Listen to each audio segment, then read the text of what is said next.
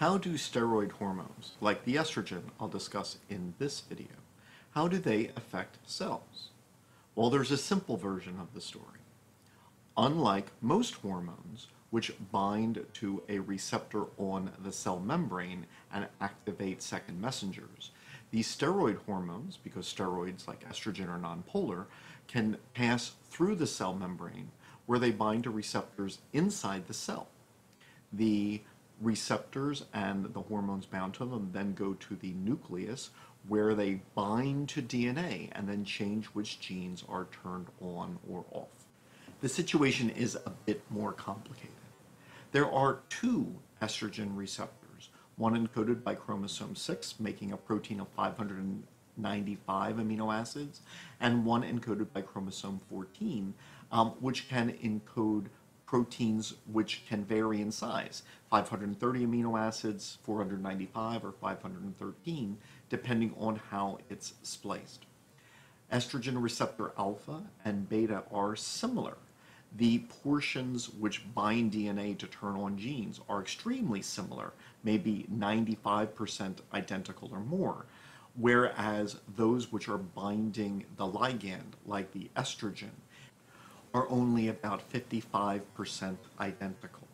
So they form dimers, and they can form homodimers where two estrogen receptor alphas bind together, or a homodimer where two estrogen receptor beta binds together, or they can form a heterodimer where it's one of each.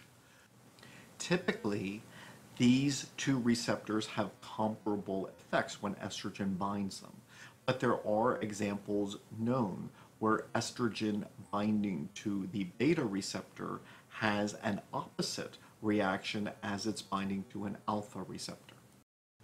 Here you can see cells of the ovary involved in reproductive function.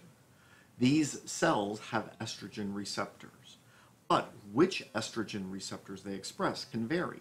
The thecal cells can express the estrogen receptor alpha, and the granulosa cells can express the estrogen receptor beta. So even though they're responding to estrogen with estrogen receptors, they can vary in which they express. In the prostate gland depicted here, the epithelium is expressing the estrogen receptor beta, but the deeper stroma is expressing the estrogen receptor alpha. There are other examples of this, so that the breast tissue, the uterus, and the liver would mainly express the alpha receptor, while the lung, colon, and immune system would primarily express the beta receptor. Both of these receptors are typically expressed to comparable levels in the cardiovascular system, the nervous system, including parts of the brain, and adipose.